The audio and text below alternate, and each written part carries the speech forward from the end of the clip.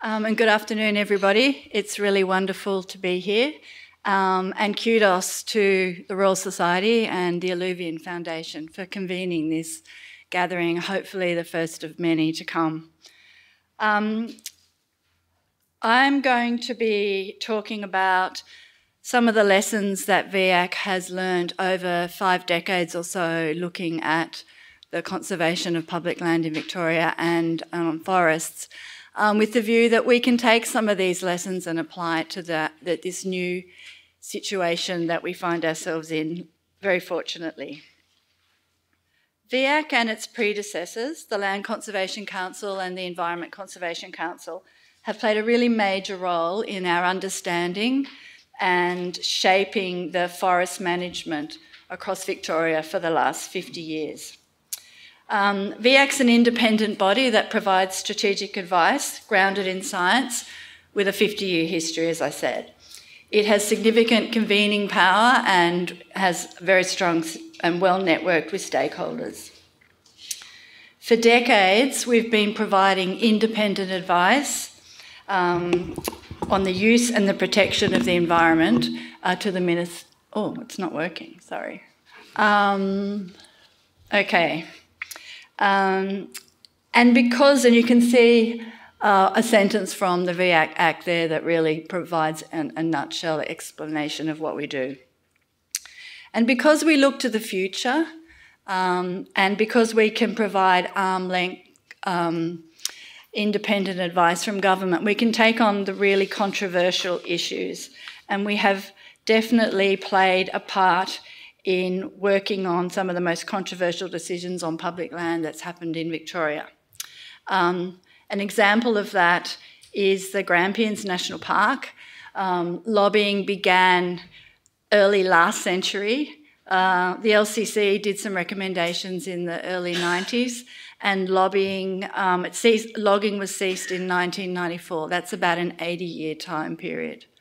Similarly, with the Alpine Parks region, lobbying to make that a national park started in about 1949.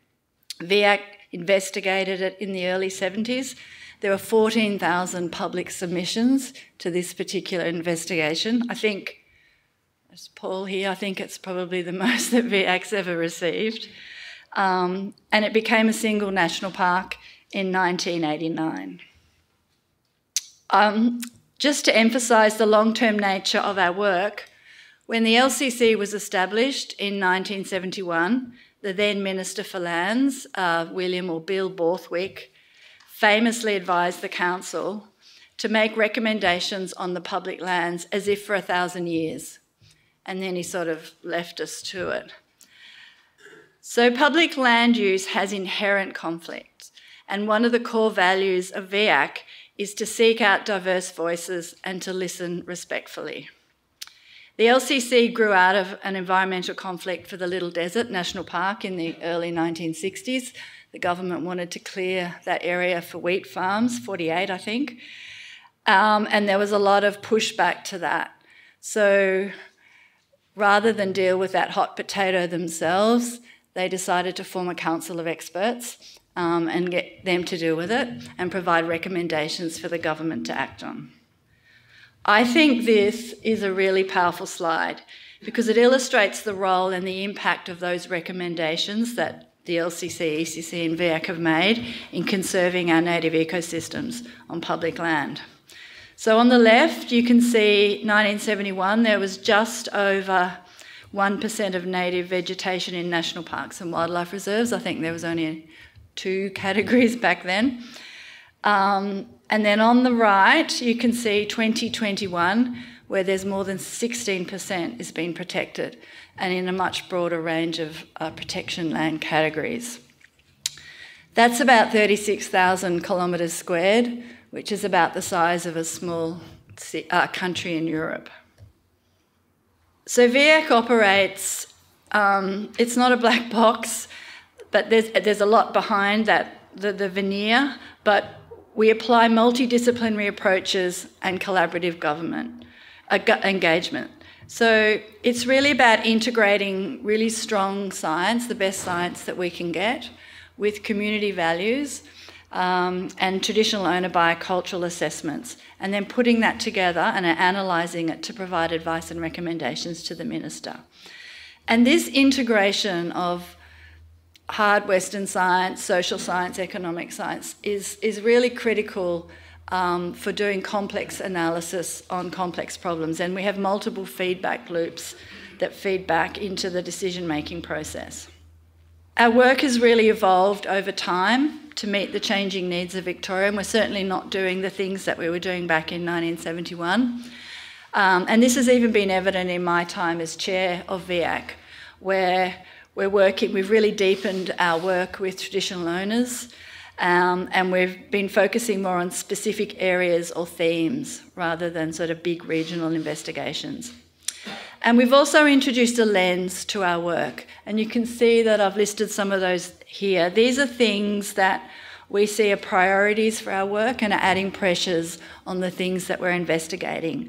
Climate change, the biodiversity crisis, traditional owners' self-determination, and recreation and the increasing pressures that recreation is putting on our public land.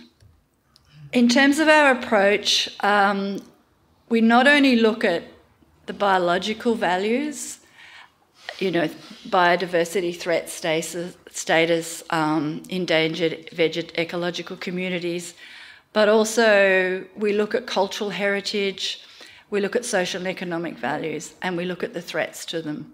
And then we look at what are the best land use categories that are commensurate with protecting those values and reducing those threats. Often we'll do an economic assessment to look at the economic implications of that as well. Our community engagement is fairly robust. We have formal advisory committees that are established. I'm sure many of you have been on those over time. There are public formal submissions, as I said, 14,000 for the Alpine area, 9,000 for the River Red Gum investigation that we did. And we also do a lot of direct consultations with community groups, industry groups, governments, local governments, environmental groups as well. We've done at least 20 investigations that have included forest types, and I've just put some of the covers up there. All these reports are now available on our archives, which was completed last year during our 50th anniversary celebration. So all the reports and the maps are there.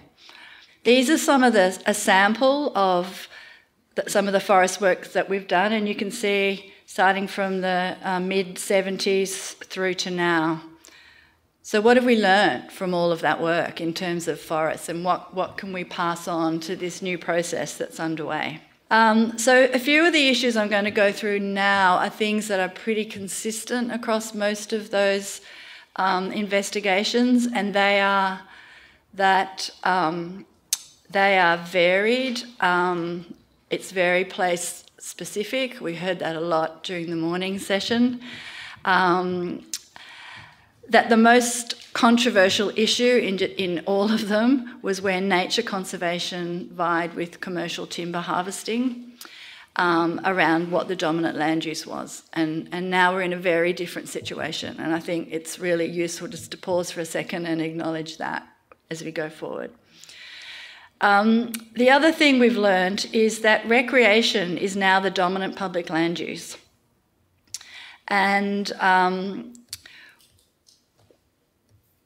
we know that we've got just about zero data on what is happening and the trends in recreation land use, and it's the only major public land use without statewide spatial data in which to base our decision making on. So it's a real gap when it comes to making significant decisions around public land use when recreation is a big part of the picture and we have just very low levels of information. VIAC released a report earlier this year looking at the limitations of recreation land use and made some really good recommendations on how we can work to ameliorate that going forward. We also know that recreation uses are growing and changing. COVID had a bit of an impact on that, but I think that it would have been happening anyway. And it's really likely that it's going to change even further with logging being removed and road maintenance probably less, amenity and safety might be increasing. There are a whole lot of things that we need to consider what those implications are. I also want to highlight a few examples of where things were quite specific. So in the River Red Gum area investigation, protecting those forests was more than just recommending a high conservation land use category. There were significant management issues that also needed to be included in those recommendations. For example, in this case, ensuring available environmental water was there at levels that would be considered quite modest today. Phasing out grazing along some of those public land areas in the Barmah forests and along river frontages. Back then, even introducing processes of co-management with traditional owners and recognising some of their practices to be used. And addressing recreational issues like dispersed camping along riverbanks, duck hunting on significant wetlands, those sorts of things.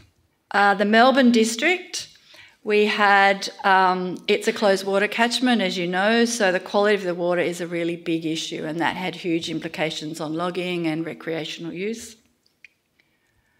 The Box Ironbark Central West forests, they were highly depleted forest systems, and they had mining and recreational mineral extraction issues to deal with there, and specific recommendations controlling the depth where those sorts of things could happen. And then in our recent forest assessments, we're finding that dealing with threatened species conservation is a much larger issue than previously. The Leadbetter's possum, greater glider, some of the species we heard about earlier today. So our First Nations people have had a really long time building an understanding of and caring for Australian landscapes and ecology. And they've embedded that specialist knowledge into their cultural practices, and we've heard a heap about that this morning, which was great. We have much to learn from them. There are a number of emerging efforts around Victoria and around Australia. CSIRO, where I have a place, is doing a lot of work in this as well, trying to meaningfully connect the Western science knowledge system with traditional owner First Nations biocultural knowledge, with the aim to build more robust and more fit-for-purpose knowledge systems. And VIAC ourselves are exploring this in practice with the Tangerang Land and Water Corporation, using the Central Highlands as a case study. It's very early days, and we're using the VIAC assessments and the biocultural assessments and cultural land management assessments of the Tangerang to identify areas where there are issues and obstacles, but also look at areas where we have alignment and where we can develop appropriate language to take this forward. We're looking for bridging opportunities. We're looking for where there's sort of like-for-like things in both systems as an entry point.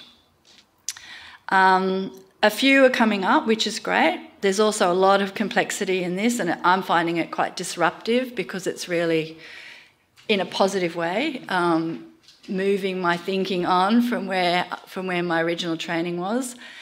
But one example of this is Western science has acknowledged that our single disciplinary, empirical-based work for problem solving just isn't cutting it, and we need to do much more multidisciplinary system analysis work to deal with our problems. And that aligns really nicely with the socio-ecological adaptive systems of traditional owners. So that's one area where we've sort of identified that we're in agreement, or we've got, not in agreement, we've got a common understanding that this is a really powerful way to approach our problems.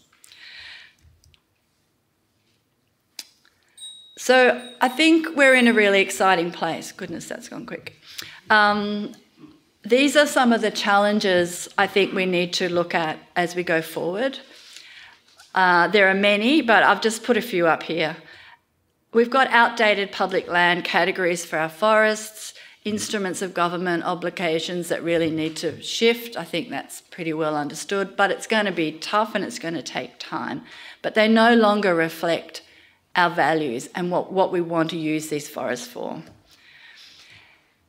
There's a lack of understanding and agreement among experts, scientists, plenty of us in the room, but also communities as well, about what forest management should look like in the future. I think the fact that we're even talking about it today is a really positive step, and we need to do much more of this coming together, putting our issues and concerns on the table and discussing them before we could move on. And then, of course, there's the backdrop of climate change impacts and building forest resilience capabilities to deal with those. Whoops. Oh no. And then we have the opportunities.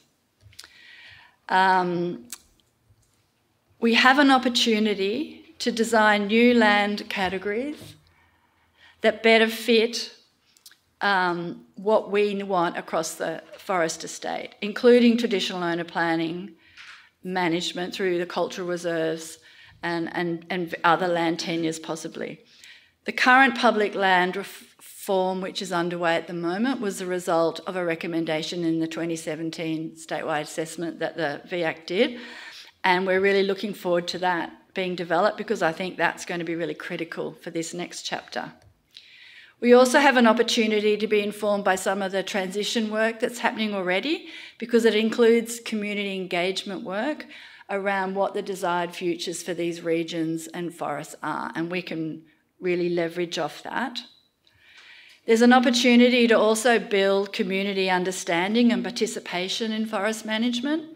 I think the traditional owners can really show us the way here, and we've heard a lot this morning about what it could look like to have people in the forest actively managing them.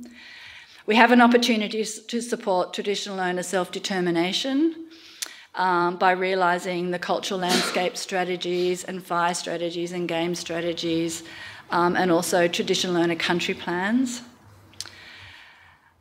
And we have an opportunity to co-design this new future together based on a shared understanding about biodiversity conservation, but also what are the other values, tourism, recreation, those sorts of things.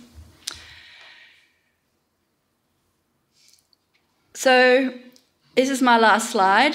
I think we need to put all of these issues, as I said, on the table.